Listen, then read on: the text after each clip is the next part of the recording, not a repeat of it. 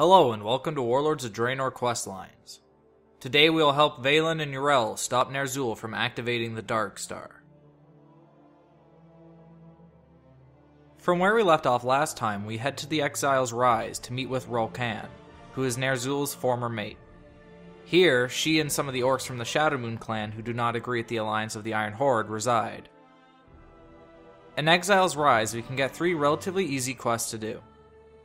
The first one is from Rolcan, who asked you to go into the cavern below Exile's Rise and use the Broken Ancestors totem. When you use the totem, it will show you how Ner'zhul betrayed the tenets of the Shadowmoon clan to please the Iron Horde and in the process forsook his ancestors. In addition to that quest, you will be asked to find Dulga's son, Kral'Za, who can be found trapped in a cave by an orc named Dulmak. After killing Dulmak, she will summon a dark apparition which you must also defeat to finish the quest. Another quest you will receive will be to gather 5 lunar blossoms, which can be found all along the path that lead to the cave. Once you have finished these 3 quests, return to Exile's Rise to hand them all in.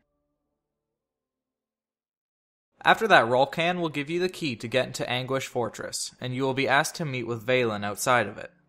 When you arrive there will be a lot of quests that you can accept. One from Velen asks you to use the Fragment of Anguish to enter the fortress. From there you must destroy 3 marks: the Mark of Darkness, the Mark of Shadows, and the Mark of Anguish.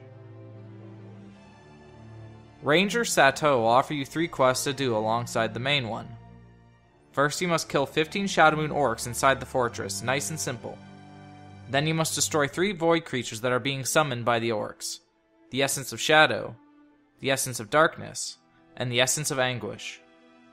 Then you must also free 8 Draenor prisoners from the cages all around the fortress. One last side quest you will receive is from Illuminate Pravi, who will ask you to use 5 star readings that can be found littering the fortress floors.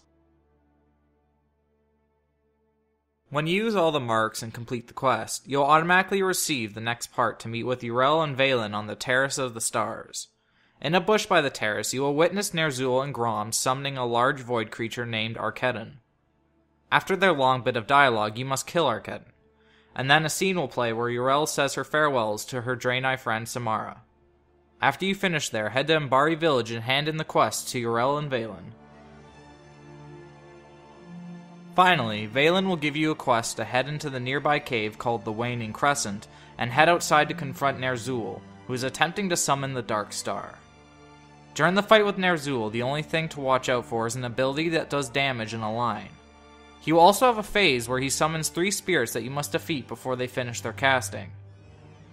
Once you get him low enough, Velen and Yrel come and he will summon a void creature for you and Yrel to fight, while Ner'zhul and Velen have a face-off. After you kill the creature, the finale cinematic will play.